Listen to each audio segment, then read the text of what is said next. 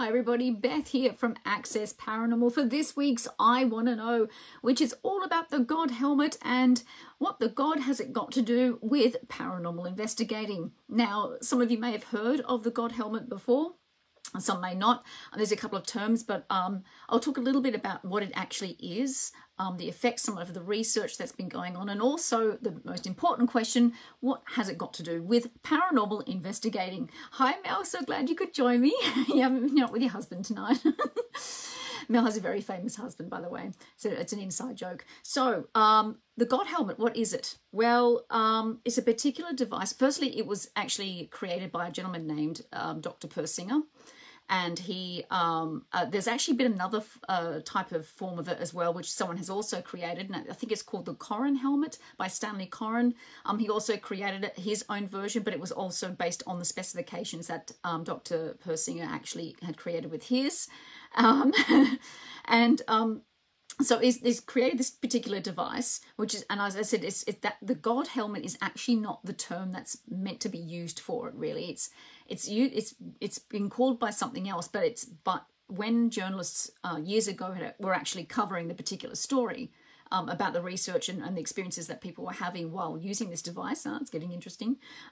They were actually saying, you know, that the experiences that people were actually having were like they were either talking to God or speaking to God or having very, very deep spiritual experiences. So that's why journalists originally came up with that term. It wasn't actually the inventor itself that was actually doing it. Hi Chris, good to see you here, matey.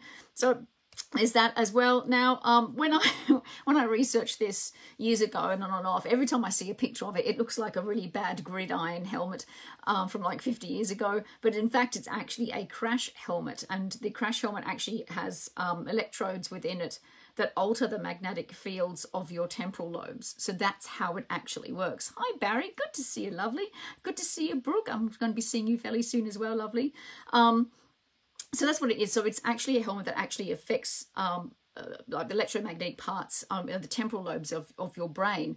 And the way that it's set up is very similar to what is also known as the Ganzfeld experiment. My camera is acting paranormal. It's acting like the Ganzfeld experiment. So if anyone knows of it or has heard of Ganzfeld, which is Ganzfeld, E-L-D, not field but feld. That's actually, it's more about sensory deprivation. So you cover one of the senses, whether it be hearing or sight or anything like that, and it forces the brain and the mind and the body to actually focus on other senses to be able to survive and whatever experiment you're doing. With regards to the God helmet, it's a similar situation from the Ganzfeld, which is very much about sensory deprivation of the eyes. So what they do is they actually... I'm going to shoot this thing. It's actually ping pong balls cut in half and put over your eyes. So it's kind of made sort of thing, and looks creepy as all get out. I shit you not. I've done it before myself, and just the look of it looks creepier than actually going through it. But it's over your eyes, and it's to simulate your eyes being shut all the time. So it does let just enough light in, but not to the point where obviously your eyes are actually covered in this particular part. So when you're wearing this device that affects and has all these electrodes going on and censoring off with your lobes in your brain, your eyes are actually covered as well. So people are apparently having quite deep spiritual and paranormal experiences when they actually go through this particular process, and the research apparently that has been done with regards to that as well.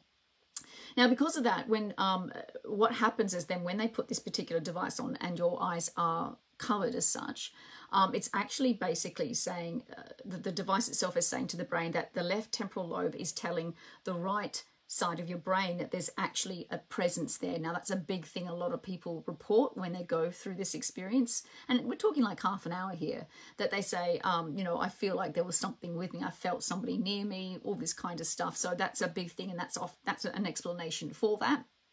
People also, as I said, a big point of it is the fact they feel like they're speaking to God or they're talking to God.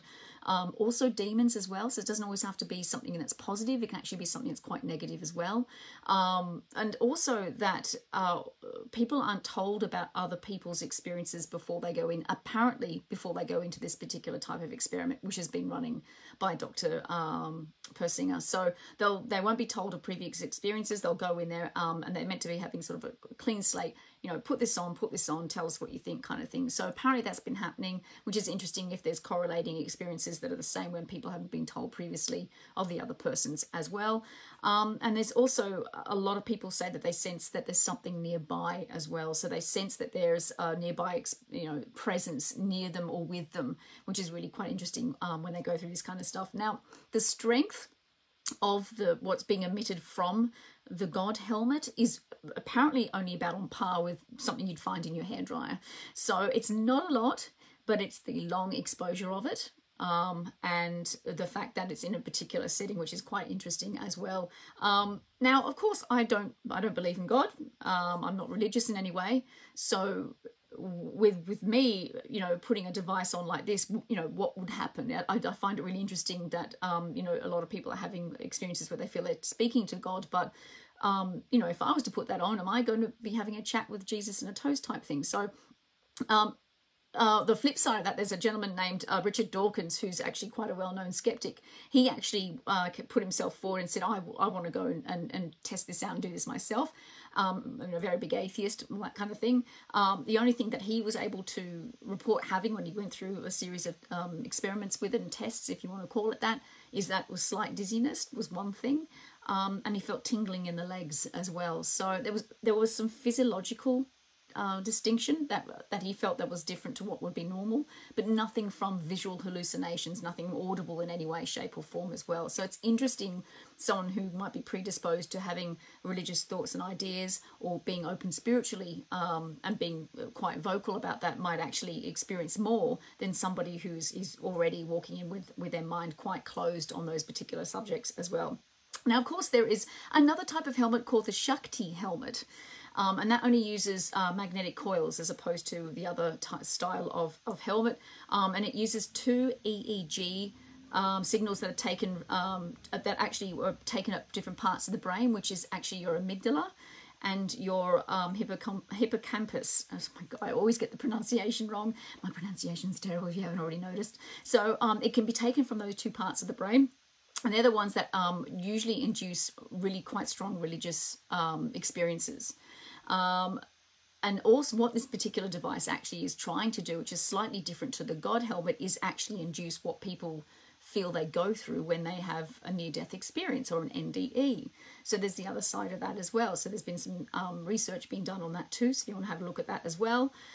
You can actually buy a device, I think it's called the Shivra, neurostimulation system. If you're really keen, it's all over $650 US. I would highly recommend you research the arse out of it before you even remotely look at purchasing or parting with that kind of money for anything, regardless let it be for a device like this. But apparently there are devices that you can buy that actually do simulate something quite similar to the God helmet, even as of now. So, but do your research, please do your research. Now, the thing is, obviously the big question about this, of course, is how on earth does this relate to the paranormal or the paranormal investigators' experiences and what we do? Well, as you can imagine, the types of, the fact that, you know, paranormal experiences like this are being claimed to be felt in a lab is a big thing in some regard, if this is what's actually happening. And I say it is happening, but the legitimacy of it. And I say that because there have been articles and information written where people have tried to create these particular experiments themselves and not the guy that's created the device. And they've not had the same intensity of experiences with the people that have come through and done this. You know, Dr. Persinger said that he had almost up to 80% of people were experiencing something quite spiritual and quite strong and religious and anything like that, yet other people have had much lower rates of success with any type of experiences. So take it with a grain of salt, do a little bit of research, but it is interesting to see that there's a possibility of someone who may be actually being able to create possible paranormal experiences in a lab environment. So that's one thing I found really interesting. How does that relate to paranormal investigating? Or is the possibility of these types of environmental changes that affect the brain enough for us to feel like we're having an experience? So, you know, the level of, you know, those electromagnetic fields. I mean, the Earth's got its own magnetic field. It comes from the core. We're surrounded by EMF, where it's natural EMF or man-made EMF. You've got AC, DC, all that kind of stuff. It's interesting the fact that that has, for some people, makes an experience a paranormal experience. So it's something to keep in mind when we're dealing with cases where we are as far as locations. Some places in the earth do have higher levels of magnetic energy, and also high levels of EMF as well. So maybe keeping that in mind if people are possibly reporting possible paranormal experiences. I know it's extremely low if it is natural, but that's just something to keep in mind if you are dealing with cases all around the world, but also in what could also be termed as most haunted places. Like, I mean, let's think of Junee. Maybe there could be something with the land there. A lot of people say that, you know, Monte Cristo is the most haunted building in Australia. You know, it could be something to do with the location, if that's the case, as opposed to the actually, which could be feeling what may possibly be happening there as well. Hi, Karen. Good to see you. Lovely. So there's a couple of things to keep in mind. As I said, the type of phenomena that people are experiencing is hearing things and seeing things. Feeling cold is another thing that a lot of people actually experience while wearing this particular device. So these things are really quite similar with people who feel like they're having a haunting experience. So it's really important. That's the correlation where, you know, this is something that can be created in an environment on purpose, where we're looking at phenomena that's spontaneous when it comes to possible paranormal phenomena and experiences. So I will post a couple of links. There is one that was on the show called Paranormal State. Ryan Buell, most people probably know him if you are a paranormal investigator, controversial or not for whatever has happened to him. This is a couple of experiences he had while he used a device that was quite similar while doing a case. But there's also a couple of interviews I'll post links to as well. One which is from with Susan Blackmore, Dr. Susan Blackmore, who I sat and did the panel with last year at the Skeptics Convention. Beautiful woman.